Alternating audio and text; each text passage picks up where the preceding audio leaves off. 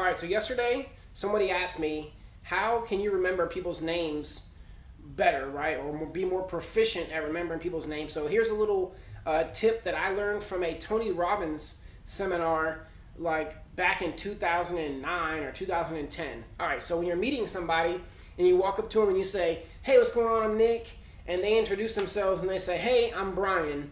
Okay, the very next thing you should say is you end with their name. Like, hey, it's great to meet you, Brian. All right. Then the next sentence you say you start with their name. Okay, so we go like this. Hey, I'm Nick. What's up? Hey, I'm Brian. Hey, it's great to meet you, Brian. Brian, so what do you do?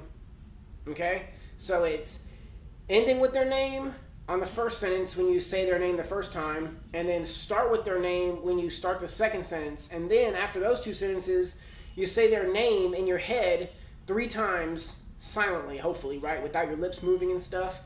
Sometimes I mess that part up. But that's a great way that you can remember people's names. So end the first sentence with their name, start the second sentence with their name, and then say it 3 times silently in your head. And I bet that will help you a lot more remember people's names. Hopefully you enjoy that.